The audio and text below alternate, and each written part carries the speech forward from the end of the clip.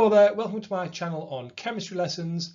This is a BTEC Applied Science Unit 1, it's Learning Aim A1, and we're going to look at Lesson 1 on covalent bonding. So we're going to look at what a covalent bond actually is. First of all though, if you haven't already subscribed, why not? What you're waiting for? Your support does make a real difference and it is appreciated. Thank you. So what is bonding then? Let's think about this word bonding. It's used a lot in chemistry.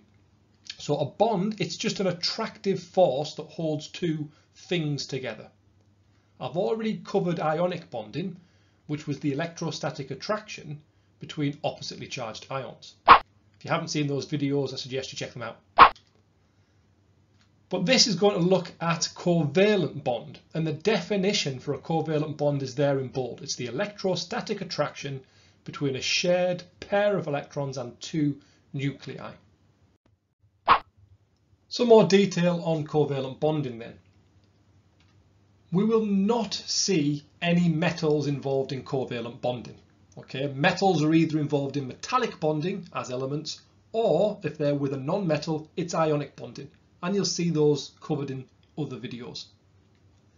When covalent bonds form, both of these non-metals or all these non-metal atoms must now have full outer shells. That's the goal in all bonding, is to ensure that the outer shell is full. When two non-metals are bonded by a covalent bond, we call them molecules. And these molecules can either be classified as simple molecules or giant macromolecules. And there'll be more of this in future videos.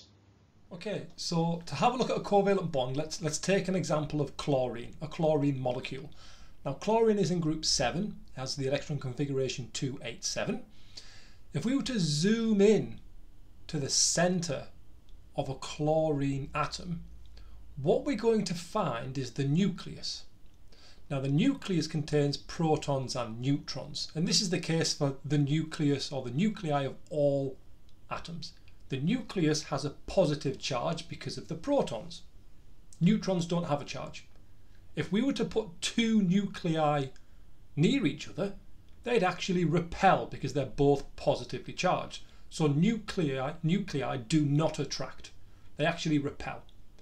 However, if we put a pair of electrons between the two nuclei, those electrons are attracted to both nuclei, and the nuclei are attracted to the electrons. So there's a mutual attraction here between the shared pair of electrons and the two nuclei. And that's the covalent bond. It's the electrostatic attraction between the shared pair of electrons and two nuclei. So let's zoom out a little bit more then, just go back out so we can see the atom. I'm going to have a look at what the covalent bond in chlorine would actually look like. Okay, so what's going to happen is the outer electrons on chlorine, it has 7. It needs one more to get that full outer shell. So that's where another chlorine comes along. And chlorine exists as Cl2. There's that sharing of that pair of electrons. And there's that shared pair and the attraction between the two nuclei. And that's what's holding these two atoms together, is that attraction between the shared pair of electrons and the two nuclei.